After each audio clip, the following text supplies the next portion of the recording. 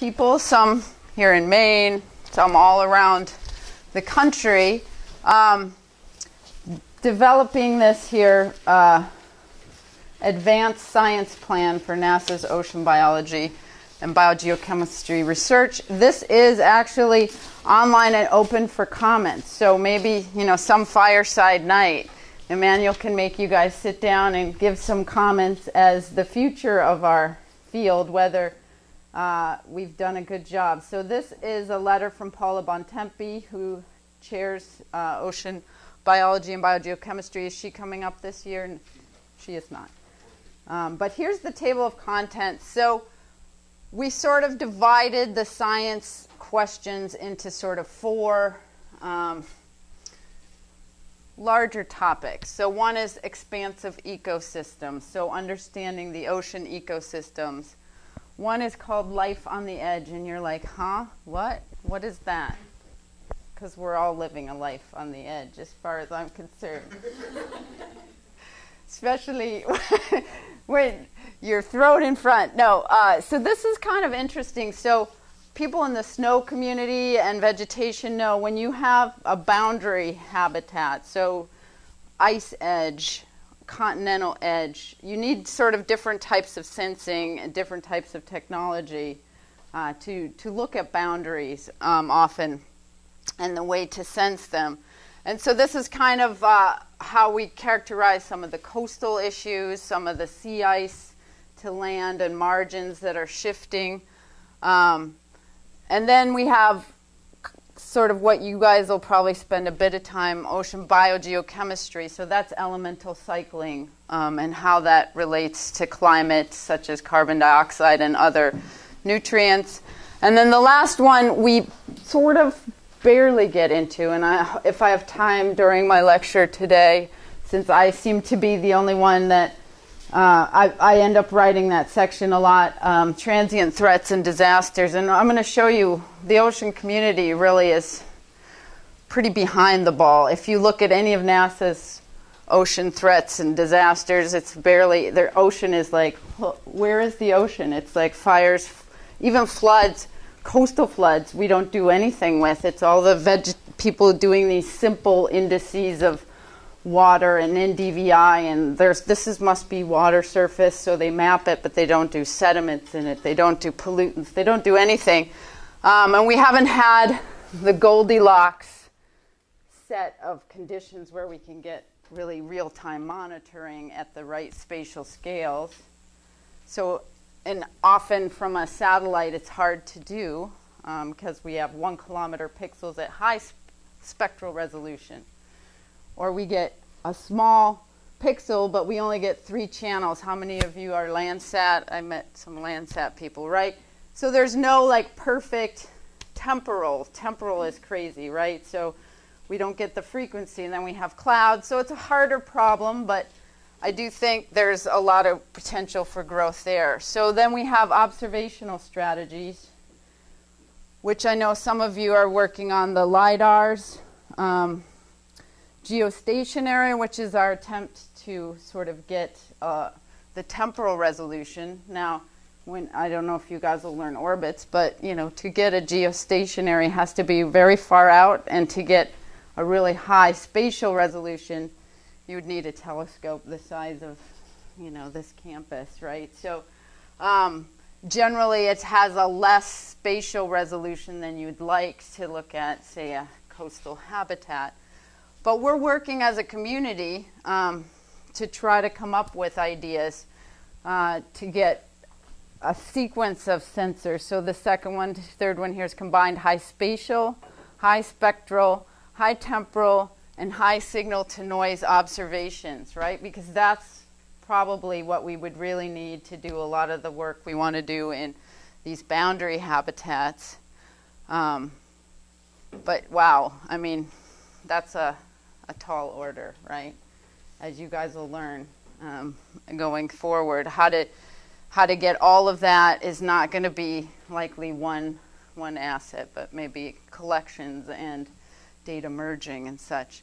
And then a few of you, Stacy and myself, are part of Coral and some others where we have portable sensors on aircraft, which you can fly, and get high spatial resolution, and theoretically, if you needed to, high temporal. And then there's a whole bunch of stuff we know we need along with it, field data, modeling, and analysis. So I recommend you guys take a look. Here are the main 4 science questions. What processes drive change in ecosystem structure and biodiversity, and how do contemporary changes in these globally expansive ecosystems inform improved management practices? What you can read that. Anyhow, diversity, function of aquatic boundary habitats, carbon and elemental transitions, and knowledge of the spatial extent, dispersion, intensity, and frequency of hazards and disasters. So those are kind of the 4 themes. But if you guys find that you think there should be other ones, or there's something you like that can't be under this umbrella, you know, write a little comment, because this is the future for the next 10 years, right? So when you guys are done, these are going to be the solicitations that come out from NASA. And so it's a worthy exercise to spend a little time looking at what the plan is. So we did add a section called Benefits to the Nation, just because, you know, you don't want this to be just a little bit of applied, why do we care about aquatic ecosystems? And truthfully, no one likes to put a number on what is this habitat worth, right? But we're being asked more and more to do that. So any of you have economic thoughts? It's putting numbers on and dollars is sort of important to get our science forward, and it's not something that a lot of people feel comfortable with. But if you feel like that's something you have within you that you like to do, I know I've talked with Paula Bontempi and others, the IOCCG, it's something that's going to have to be done, like what is the worth of ocean color observations. So if any of you, bright minds, feel motivated and have that background or want to start taking some economics of environmental systems, we're going to have to go forward and make some estimates of what it's worth and what can be done with our observations economically. Okay, so just a plug, I'll give you where the website is, and please, you know, spend a little time, because this is your future that we want to make sure has your brightest, coolest, most outrageous ideas. So what we did also add in this plan was underwater observations, right? So usually that's a NOAA Navy thing, but doing ROVs, AUVs, underwater, tethered and untethered, autonomous, and not really manned, just mostly autonomous systems, to look at seafloors, to look at deep sea habitats, because NASA also wants to go explore other worlds and moons, and gee, it would be a shame if we didn't have ocean color people that could say, oh, is there liquid under that ice? Well, we know how to get some fluorescence and sediments and look for life and stuff, because that's also something, if we just stay in our little bubble, then we'll have someone else be doing these imaging and ocean color stuff for other worlds, right? And I'd like to see some of you guys do that. So we did include that in one of the sections on portable sensors. So the portables include portable sensors and satellites, suborbital, on the sea and below the sea. So just keep that in mind.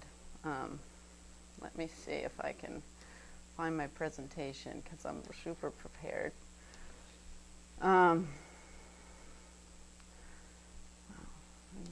plan. Here it is. All right. So what I'm going to talk a little bit is some out-of-the-box things. So now we're putting up hyperspectral. There's a ton of work on what we can do using that. And in particular, my lab's been working on a lot of these, what I would call, oh, wow, that had a voice on it. So I'll just keep it in this mode. Um, so here's whitecaps, sea ice, floating vegetation, floating plastics and other debris. We have things we don't often look at, bubbles, dense blooms we're starting to do, but none of our current assets have the channels that we can do this super well. Calcite, you guys are probably going to learn a little bit about certain types of highly scattering. When I call bright water, these are sort of highly scattering. Sometimes sediments at the sea surface, and then the sea floor can be in bright water, sands and other things can actually also influence. As we move forward, some of these areas get masked out in the current imagery. Some of these things look like clouds. They get masked out in the clouds. Some of them get removed with aerosols, and you're going to learn atmospheric correction 101 from Jeremy today. So a lot of these things, if you're working in these areas, you're going to have to be a super user. You can't just take down a remote sensing reflectance product and assume it works.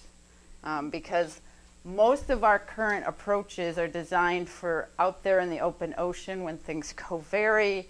There's not surface scum. There's not stuff that all gets considered to be bright water. So Colin wanted me to talk a little bit about some of the work we're doing for PACE, which is on whitecaps and foam. Has anybody, I know this is a stretch, seen a whitecap? Yeah. Yeah, a few of them. Anybody get seasick like me? It's not an easy thing to study, right? So on the big open ocean, they often don't even let you put your instruments in the water when it's really rough. So you have to have it either strapped on, and Colin and I were part of a cruise where they're like, yeah, it's going to be so bad your front bow-mounted sensors are going to probably get destroyed because the waves, it's so rough that they're going to get destroyed. So it is like the world's hardest thing to do from a ship because everyone is sick and the boats get hammered and you can't put things in very easily in the water. So why did we study whitecaps? Anybody? See that you can see that's coming next. What do you think? Because they're cool. They're cool, and they really change your. You could your surf water them. breathing. They do. So that's a good point. So they're like we call them a contamination, and you'll see Jeremy will give probably one slide to this horrible contamination we call whitecaps. Ken Voss in the back has done some very nice work on whitecaps as well. What else? Anybody? So it's a horrible contamination. It's a white feature on a very dark ocean, the ocean being quite dark. So if I was talking to a room of not ocean optics people, because most people don't do ocean optics, right? They'd be like, of course, it's air-sea gas exchange. I mean, this is the main driver is whitecaps. So air-sea flux. So it creates aerosols. So most of the aerosols in the open ocean are from sea spray, right? Which is a process that comes from turbulence at the sea surface. Whitecaps enhancement of air-sea gas exchange, gas and heat transfer, and the production of aerosols. So really, I mean, we've been throwing away this white signal because we think it's contamination, but our contamination is somebody else's gold mine, right?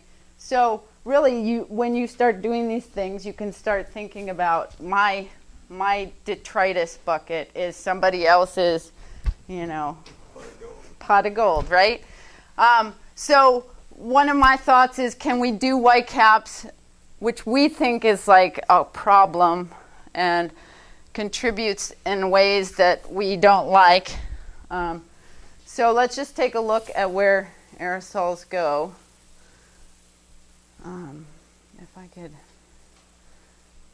could probably... Oh, I could kill sound. That would be the smart thing. But I don't know if it will automatically change the slide. Well, we can play that game.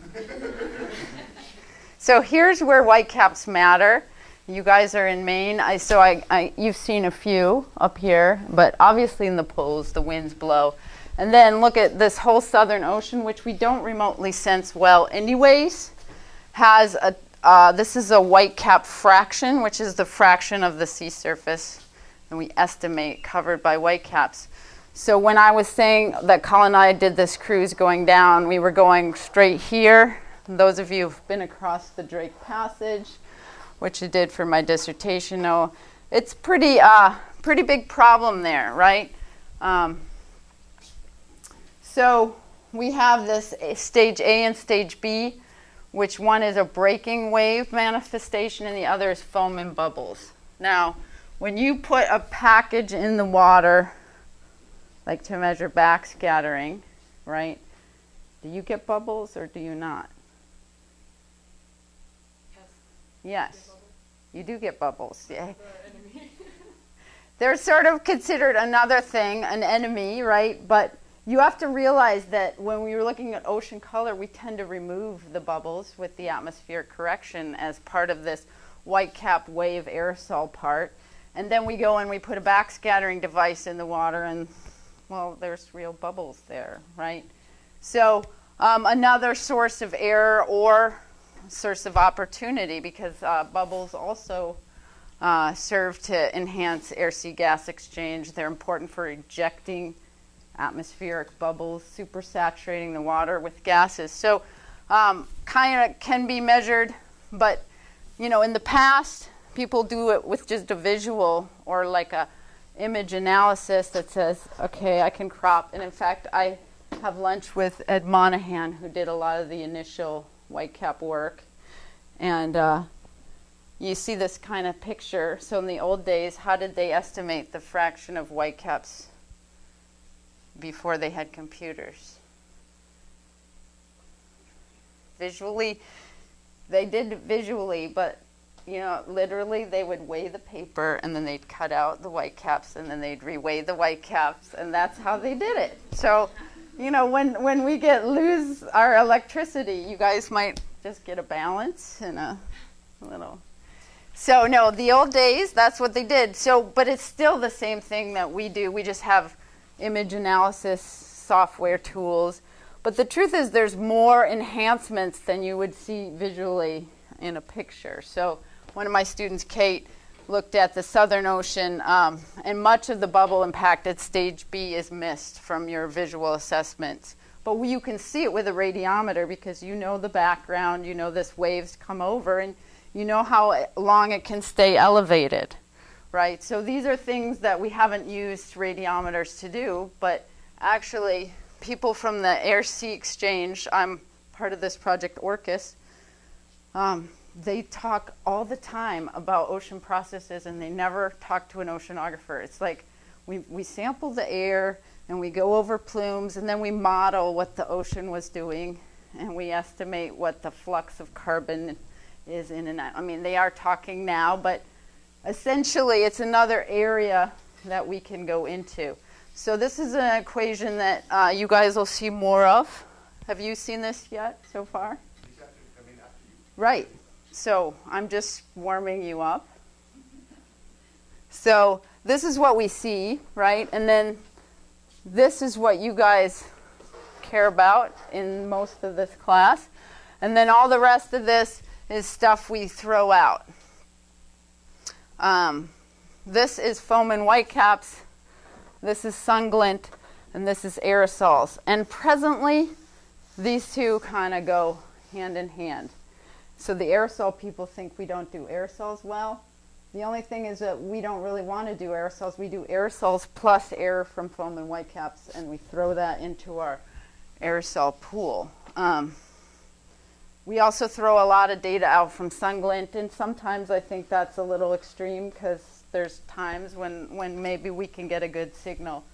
But for ease and consistency, we've been losing a lot of pixels. So here's the current approach.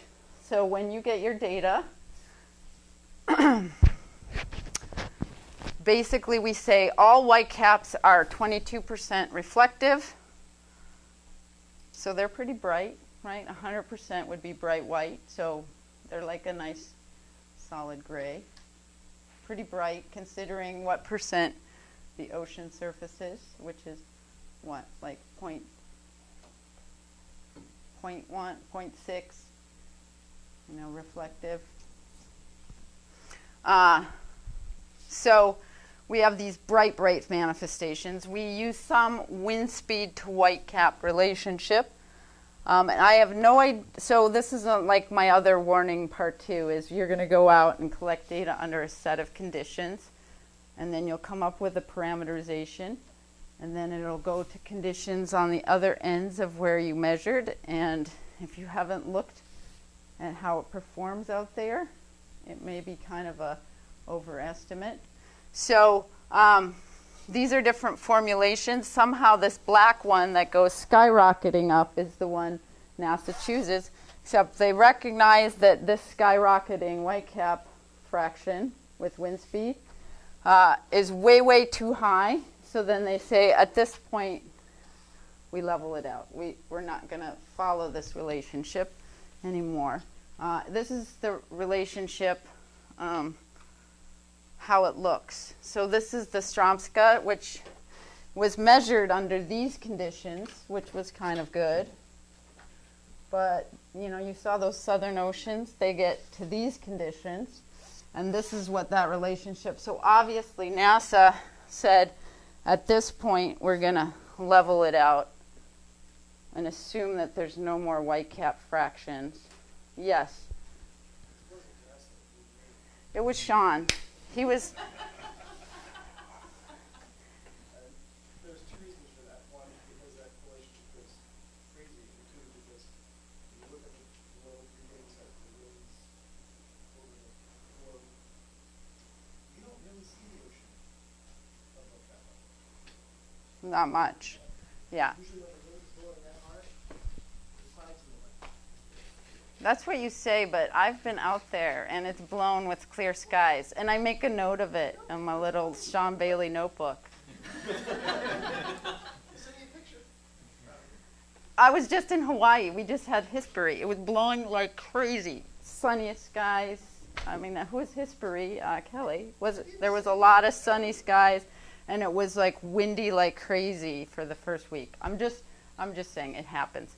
But I get your point, because their average wind speeds are also biased on how we estimate those. And so I was just going to congratulate you, because we recognize this is actually pretty not a horrible spot.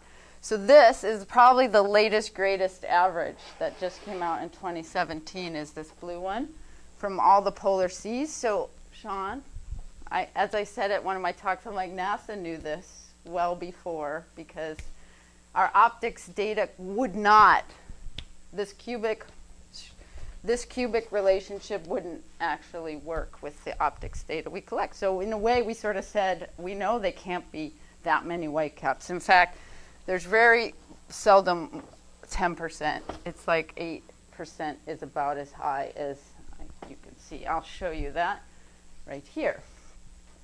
So the irony is, these are all the data points that have been heavily massaged. The blue are from the Southern Ocean, and these pinks are from high wings, which is near the Greenland. So both the poles. This is a paper by Broomer. So you can see that sometimes you can have high winds, and sometimes very high winds, and still low, and sometimes very high.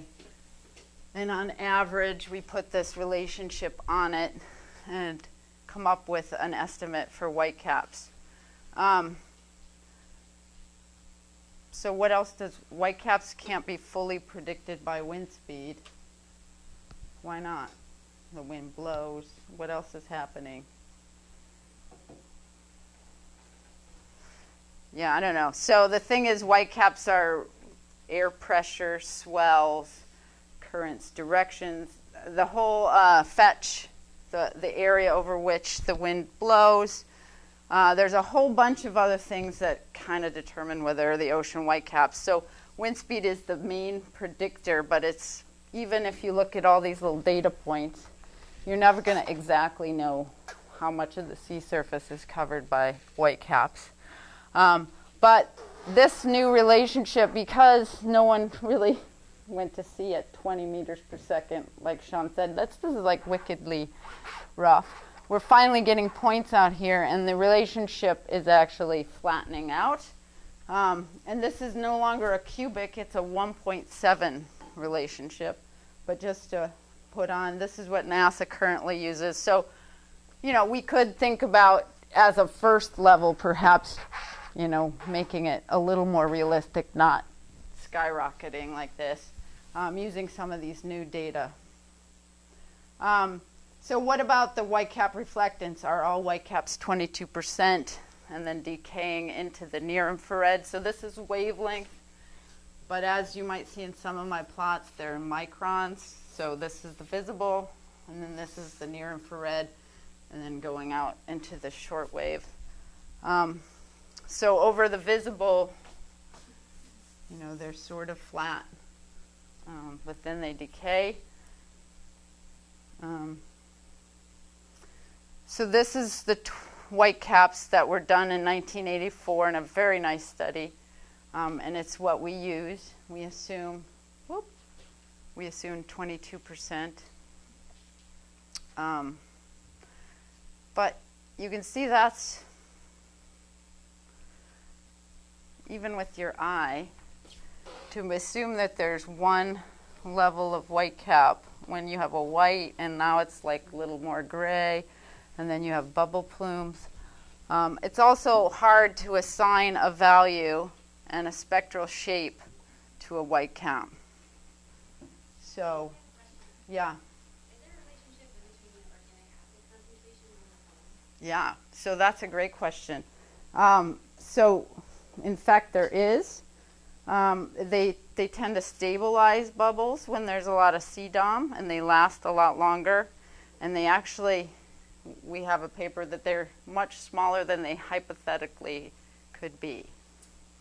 So, if you just had an air bubble at 2 microns, it'll pop, essentially the pressure. But if it's stabilized by organics, they can last and be a lot smaller.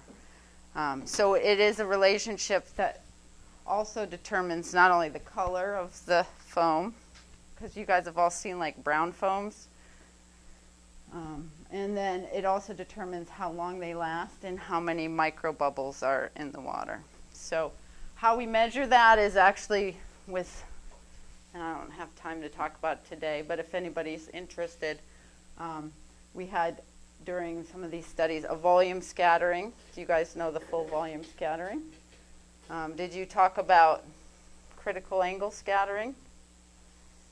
Yeah, a little bit. So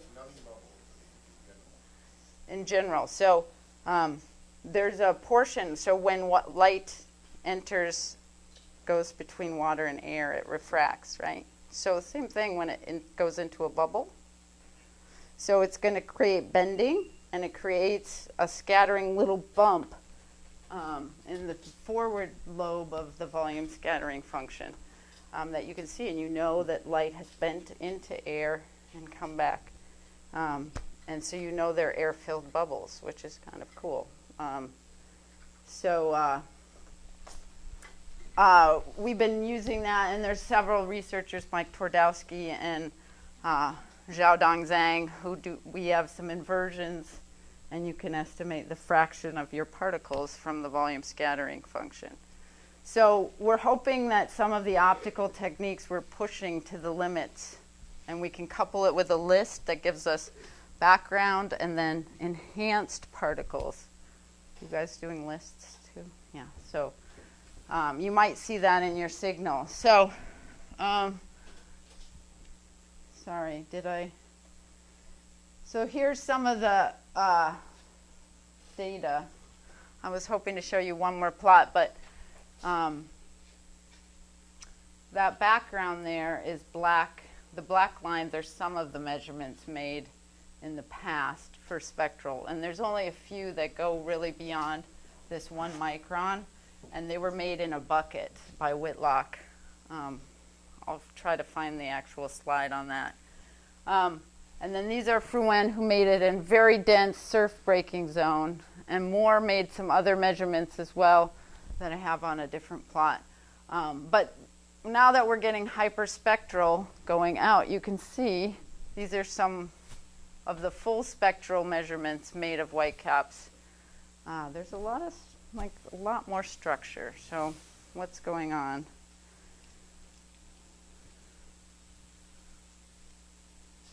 All right.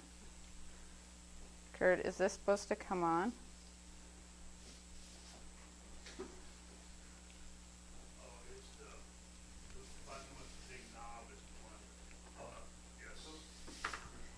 Oh, I just blinded some people, fortunately. Laser surgery. Okay, so they're differently colored depending on the watercolors. We have to do a lot of our work in Long Island Sound, which is quite green-brown. But there's also dips and wiggles that we have to take into account when we start thinking about hyperspectral data. And some of these for whitecaps are due to different absorption features in the near infrared of subtle things. So if you look at this, these are some mixed pixels here. And these are some of the bright manifestations of waves. Here is water, the real and imaginary index of refraction, going from 400 to 700. So your plots, when you look at water absorption, kind of stopped here. You guys all know AW, right? This is ice in light, so it's similar but a little different. And then as you go into the near infrared, it's kind of cool. You see these little bumps. These are weak water absorption features due to the vibrational. And what you can see is these little features that have enhanced absorption actually create dips in your spectrum. So these actual features are produced because as the light gets into the whitecap, it gets multiply scattered, and the liquid water in these little features create these dips. And if you could see that, it's, let me just show you that.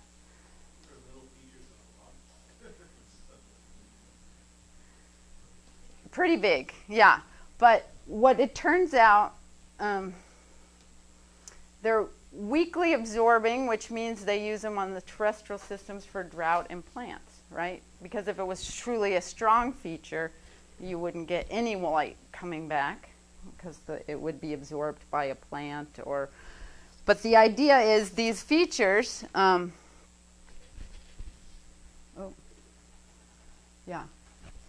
can be observed in our signal. So as we start moving further and further out, it's kind of cool. So we're starting to see some of these unique water features. Now you'll see this in floating vegetation. So we used some of this signal here at 980, which is commonly used for plants.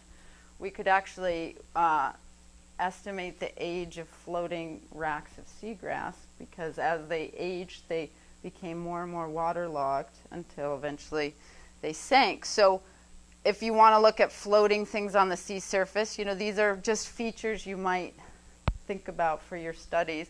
If we can, we don't have 980, we have 940, which is water vapor absorption, but it's close. And you can possibly use some of that in the future. And if we go hyperspectral, like from Prism and other aircraft.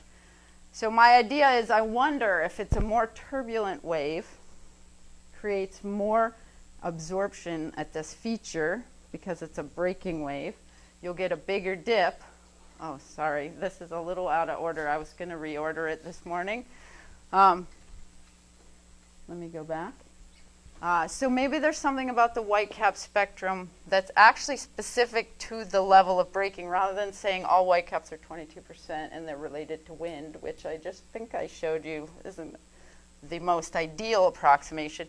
Maybe we can use the spectrum we actually measure and something physical about the feature of a breaking wave, meaning as it's going, that liquid water is absorbing, and you're seeing, and you can kind of see it with your eye, this big dip here, and it gets less and less and less as you get more mixed pixels and smaller waves. And so it's one of the areas that we're working on right now, is maybe there's something in a whitecap that's specific to a whitecap, and it's not just white.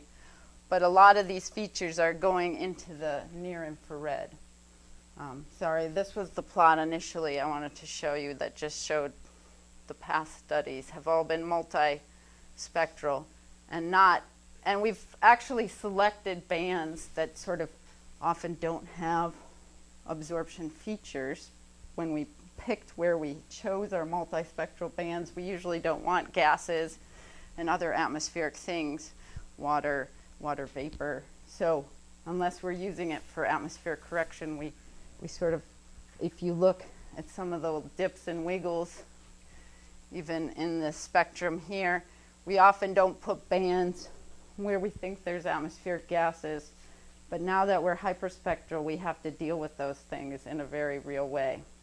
So these are just some algorithms for estimating the brightness of the whitecap based on that dip feature at 980 I showed you, and across a wide range of mixed pixels with very dark features to pretty bright manifestations of a very dense multi-layer wave. We're getting a pretty nice regression just looking at that water absorption feature. Not so much if you look at 810. And so if you have hyperspectral data, how many of you are MATLABers? You guys are all going to be MATLABers, right? So one way you can say, okay, should you just pick one regression, 2 bands, right? So you might see more and more of these kinds of plots here. So if you guys want some code, I mean, it's very simple to do. You regress every wavelength. You can use a line height algorithm, which is a subtraction. You can do an NDVI, which is a subtraction over an addition. And then you regress every wavelength with every other wavelength, and then you create like a heat map. And the color is the R squared. So it's just another way to just sort of look at what might be highly correlated in a data set when you have hundreds of bands rather than just 6. So you can see there was no major patterns in the visible, but when we got to 980s, these are these features here, highly correlated when you regress them to each other, both here and you can sort of see it here. There's also some other ones with visible, but I'm trying to not use visible to estimate visible, because what we're trying to do is say, can we take a dip in the near infrared and estimate how bright the whitecap is in the visible, because then you could actually remove that signal. So anyway, something in progress. And then the last part is, well, yeah, it's great. You see that at the sea surface, but could you even see that up at a satellite? So you guys are going to do atmospheric correction with Jeremy. But like I just said, water vapor absorbs at 940, and here's 900 to 940. This is top of the atmosphere. So I said, I don't know, like, will it get completely destroyed? I can come up with this great algorithm. We could use it from a ship, maybe a low-flying aircraft. But when you have an atmosphere filled with water vapor and other things, would such a signal be visible? So this is our first modeling attempt with Penguin's Eye and Bocaigao, where we put a whitecap, a high whitecap, which is this red one, and a calm. And this is that feature at 980, modeled from the sea surface through an atmosphere. And at around 980, you can see that there's a measurable difference, that this 980 band has reduced the signal from a calm water signal. So I think it is possible. It's not possible at 940 that the water vapor absorbs almost everything there, but it is possible going towards the near infrared. All right, and I just want to point out white targets. I just showed you some white cap spectra, which 960 or 980 here. And then this is a cloud. So we don't often look at spectra here, and this is sea ice. It has a little enhancement for various reasons, because actually snow can be greater than 1 because of the crystalline structure, and you can get more light reflected than a flat spectralon. But what I want to point out is this is the absorption feature I showed you if it was in fact water in the solid phase, ice. This is what it looks like in water in the vapor phase, water vapor, like a cloud. And these are features that have liquid water, 960, 980, kind of this broad absorption peak here. So really these little shifts is how they do like ice and snow features, and they can tell how much is liquid water in the snow versus how much is ice in the solid. So when you want to know if snow melts, but we can start to use some of these features as well in some of our research. So be familiar with other communities and can make you kind of come up with ideas. This feature also used for drought, vegetation, water absorption, and age of seagrass rack, stuff like that. So just thinking outside some of the outside the box applications. Yeah. Yeah. Explain again how the snow can reflect 20% more Yeah. energy than water? Yeah. Because do you know how it's a measurement artifact that this isn't true? This is Lambertian equivalent reflectance. So if you add a plaque and it's flat and the sun has a certain angularity to it, you measure reflectance. And then you measure the reflectance of the snow, and because of the way the light reflects inside these crystalline structures, you can actually get more light reflected back at your detector than with a flat plaque. So if you look at like, light coming in and out, like sort of like a reflector, you can get that if I drew it sideways like a headlight, but You wouldn't get that on average. you can get if it's really clean snow. But this is probably an artifact of the measurement, so I've been meaning to change that plot. But it is possible in the snow community when they do Lambertian equivalent, they can have greater than 1 in the visible. And it's just because it's a crystalline structure. I don't know, can you? It's a Lambertian plaque, which is what gets that kind of reflectance too. So it would send it out everywhere. Right. But with these crystals, it can Come down. all be focused. Straight up. Has a reflectance that's way Yeah. higher. Can have a reflectance that's higher than a Lambertian plaque because it just sends it all back. Back straight out like a headlight. That direction is really high. Some other So. directions Yeah. are low. But But on average, if you integrate it over the whole thing, then So this is the snow surface, and it's coming, you get more reflecting out because it's coming off of this straight up versus a plaque where it comes in and scatters. Yeah, it is kind of cool though, because we don't often see that in the ocean. But we can see it in benthic targets, like Stacy. I mean, when you're doing benthic reflectance, if you have a really white crystalline sand, but most of our sands are not Lambertian white, but it is possible. Okay, so let me just, so we're also doing some plastics work, and we've measured natural plastics, and so plastics have some unique little dips and features, and this is our mean. Paper is just about to be, well, it's in second review, so hopefully out soon. My postdoc Shungu and I have been working on the full spectrum, wavelength in nanometers, of different microplastics, and then the background here is the atmosphere, which you're going to learn about, transmittance. So similarly, this little dip of microplastics at 9:30 is not going to be visible because we have water vapor at 9:40. But this little dip at 12:15 is the atmosphere is fairly transmissive there, so we might be able to see this feature. Certainly not this one, but this 1732.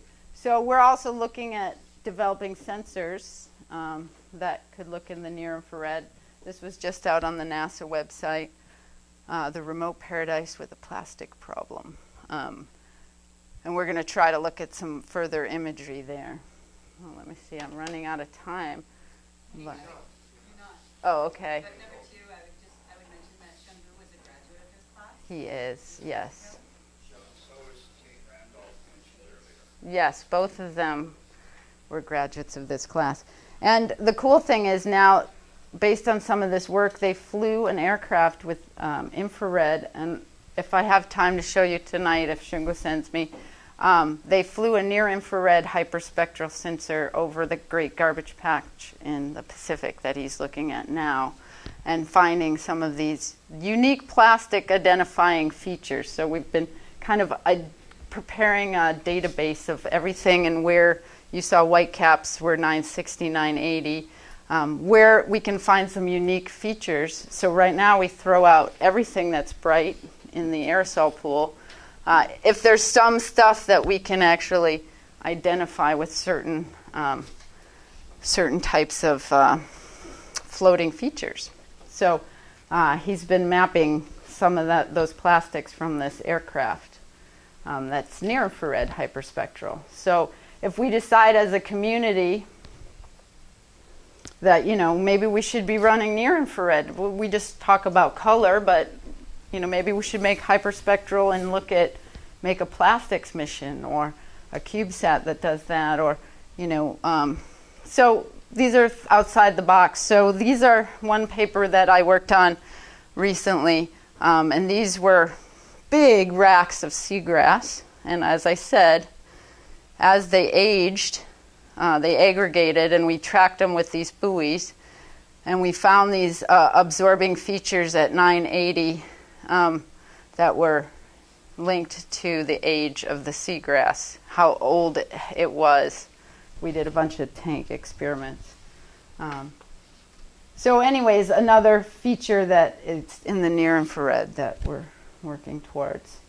And then this is just something else I was looking at in Long Island Sound. And Colin, you guys worked on her inversion model, which is awesome. It's absorption and backscattering based, but in this case, these organisms, Mesodinium, fluoresce yellow, which we saw as a little bump in the reflectance from a sensor called HICO, which was a hyperspectral sensor. And so that would be something to augment Colin's code going forward, and put in fluorescence features as part of the backscattering.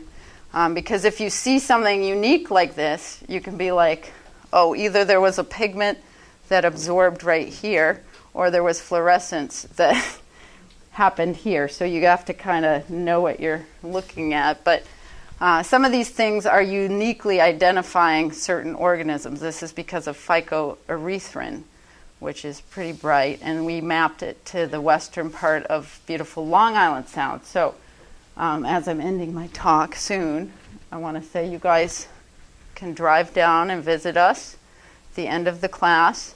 We're located about right here. Jeremy did his master's there, and it is epic. In any case, it makes really dense red waters, like the kind of red that you don't normally see. Even though it fluoresces yellow, it's creating a red tide of pretty dense, because it's an animal. I love this story because this is seeing an animal from what we would call an animal. It's a ciliate that takes its cryptophyte phytoplankton and it throws the chloroplasts on its back and photosynthesizes. So, there's all sorts of cool, groovy things out there that we're learning. Yes? One of the things, to think about the contribution of fluorescence, because there might be other fluorescent signatures that we're also missing. Yep. So when you do an inversion that is just absorption backscattering based, and it doesn't fit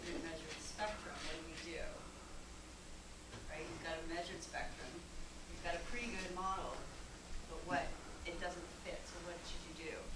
Throw it out in that No, alien file. look at the residuals, right?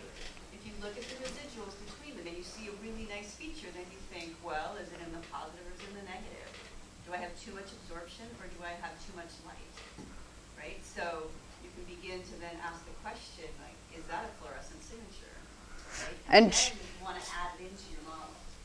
yeah, and the funny thing is this 4 is the absorption. So this actually, if it were truly, it would peak a little further this way, but because there's absorption, the actual residual peak is shifted slightly into the 570s, So it's kind of an interesting mix. It's something we have to be aware of. Also looking at algorithms where we have the steep red edge, which is a scattering signature coupled with absorption by chlorophyll, which you guys know happens here. And sometimes it's fluorescence, and sometimes it's co-mingled with this red edge of reflectance. So if it's a near surface bloom and the water hasn't absorbed, remember the water signature typically takes away this signature. But if these are surface blooms, so people looking at cyanobacteria in lakes, they can't do their standard atmospheric correction like Jeremy's going to show you, because this gets removed as an aerosol or sea spray or something else. So you have to actually be aware that if you're looking at signatures like this, you have to do your own atmospheric or just a Rayleigh correction. And there's a lot of cool algorithms now on the steepness, if we had hyperspectral, the shape, what's going on, fluorescence versus red edge, to detect different kinds of blooms. Sadly, we don't have a fluorescence on Veers. Yeah? Oh, I was just curious, why is the medium chlorophyll A, cyanobacteria, why does it have more of a reflectance peak than the low or the high chlorophyll? The low, high, and In the near infrared, going to the red. oh, yeah. So why does the low have a higher? Well, it looks like the high chlorophyll in the red series and the low in the black are both lower than the medium. It is a good point. That would be worth studying, whether it was methodological and how. I didn't actually do these measurements. They came from, I think, Tim Moore. So maybe there's something funny about this one. Had more nodules, was more scattering. It was a different surface, and maybe it was more near surface. There's a whole bunch of reasons. So sometimes they're slightly submerged, and then it goes back down. Sometimes if they're super emergent, then it's actually like land vegetation. So you do have to know how submerged and how dense and how much is right at the sea surface to be looking at this part, right? So, I mean, that's what I speculate in this case, because it has a little less absorption here, but it looks sort of similar. It's a little more scattering in general, so I think it might have been more of a floating one.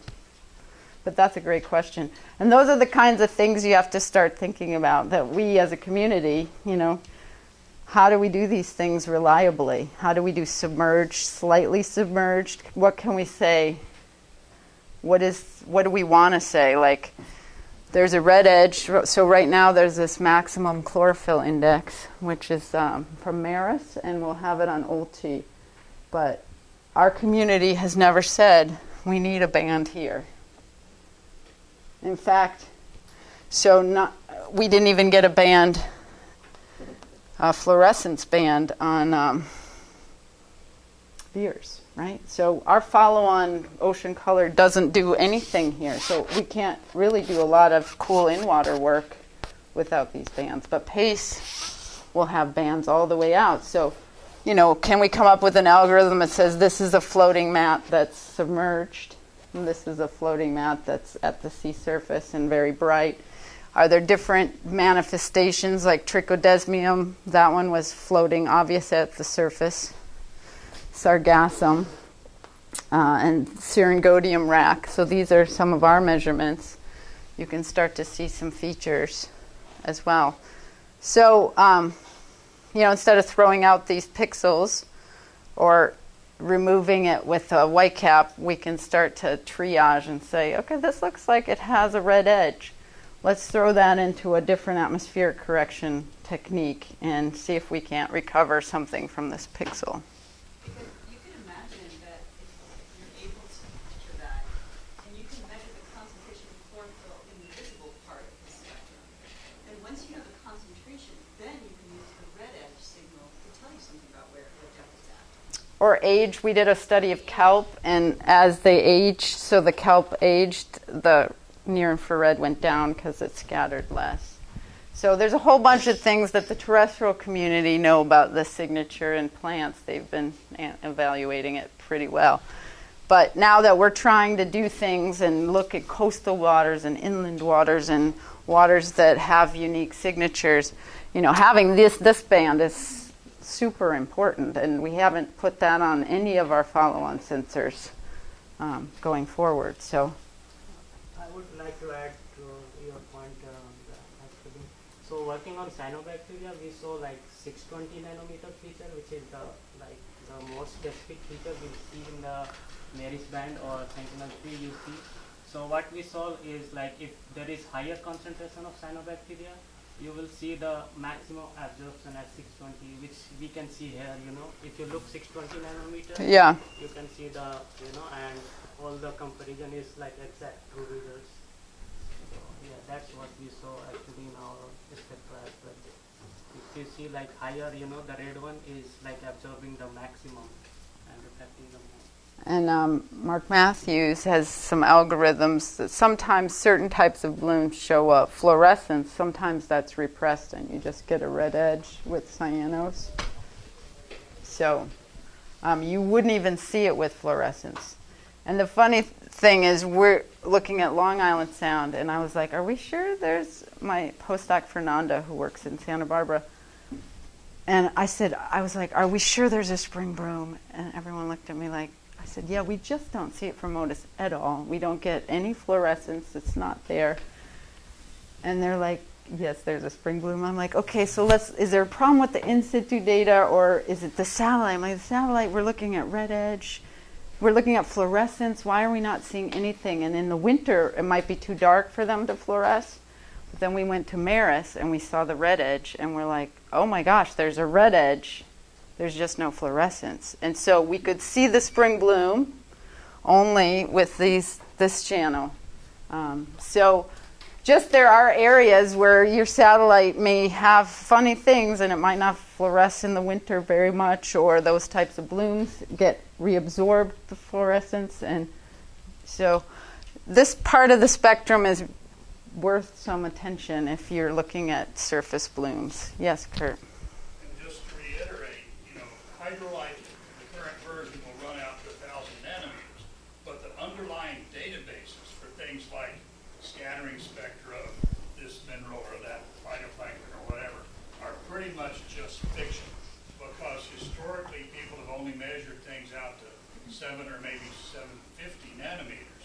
So a lot of those curves that I had, I just drew a line out to 1,000. There's no science at all. So there's a real need for IOPs to be measured out to these wavelengths, so you can then do a real job of modeling them with whatever little bumps and such are there. Yeah, it's worth actually sending some data to John Headley now that I think about it. It's easy to put the stuff in there and replace the old spectra that are known to be fiction. You just need to have the numbers. Maybe they're starting to get those.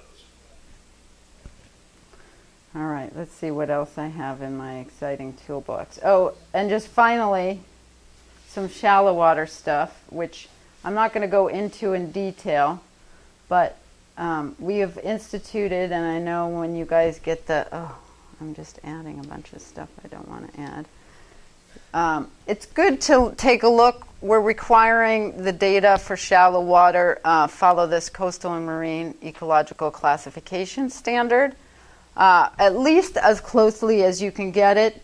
So